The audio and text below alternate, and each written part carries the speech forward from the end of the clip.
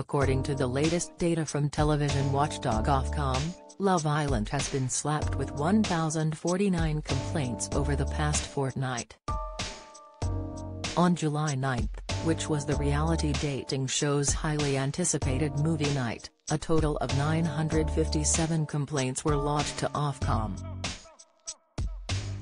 On June 30, 92 people complained to the regulator about the hit ITV2 program, which is hosted by Maya Jama. An Ofcom spokesperson said of the most recent influx of complaints, the majority of complaints related to alleged bullying towards Scott Vanderslush from the other islanders. They said of the June complaints related to contestant Molly Marsh being reintroduced to Koh Samar having been eliminated from the program the previous week. Susanna Reid Brand's Strictly Come Dancing Boss's snobby overban video. This appeared in last week's report, and the total number of complaints on this issue is now 466. Love Island fans tuned into movie night on Sunday evening as the cast finally got to see what everyone really got up to in Koh Samar. The girls and boys went head-to-head to answer questions, with the team closest to the correct answer winning the chance to choose which explosive clip to watch.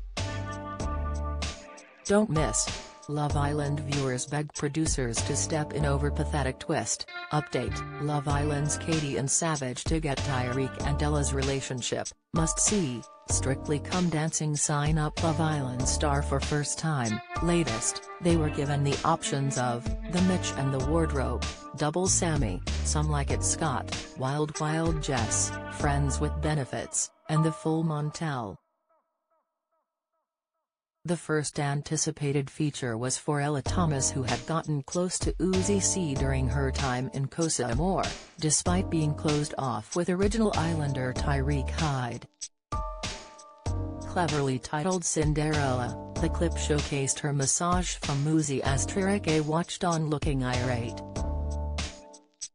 Later on, when Catherine Agbaje and Scott Vandersluis clips were shown, a row between the groups unfolded as the girls said none of them wanted Scott in Koh Samar.